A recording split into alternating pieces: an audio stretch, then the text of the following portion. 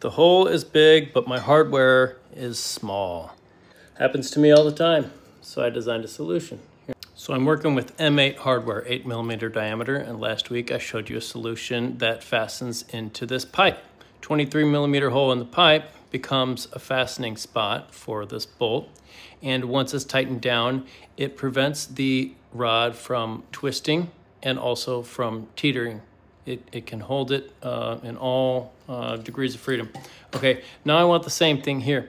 I want to be able to set this, and it needs to be concentric. I want to pull on it and it remains attached, and I want to apply these forces and it doesn't wobble. So this will slide into place, reducing the hole size, and then there's a boss here that will seat into the 14mm hole and position it precisely right in the middle. And then in the middle I've got my 8mm clearance hole, and I can keep a fastener on the bottom. So that's gonna go snap, okay? And then there's some wobble, can be adjusted. Okay, I need something to tighten this down on, so I'll use this steel tube for now.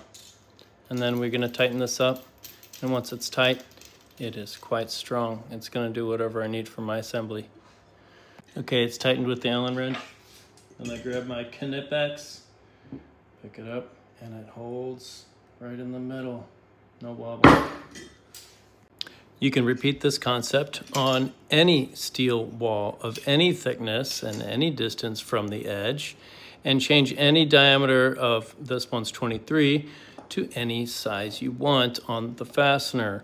And so this is another variation of that part.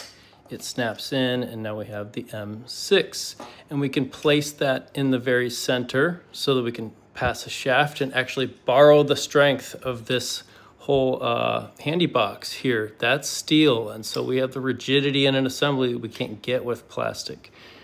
This is a concept underway. If I want to make this box into a gearbox with pulleys, I can use one hole that is offset and adjustable, and I can move the distance of that shaft from this location. And then I could tighten up I can make other adjustments in the design, such as tighten up the belt. By the way, I'm sure you saw this one bend a little bit, but that was an incredible amount of moment that I just applied to it, and we designed things mechanically so that they don't see that type of force. Okay, I'll get this posted tomorrow. It's called Reducer on GrabCAD. Free, open source, parametric, 10,000 problems solved. Have you ever seen another part that is super versatile and parametric and free and open? Hope you share in the comments.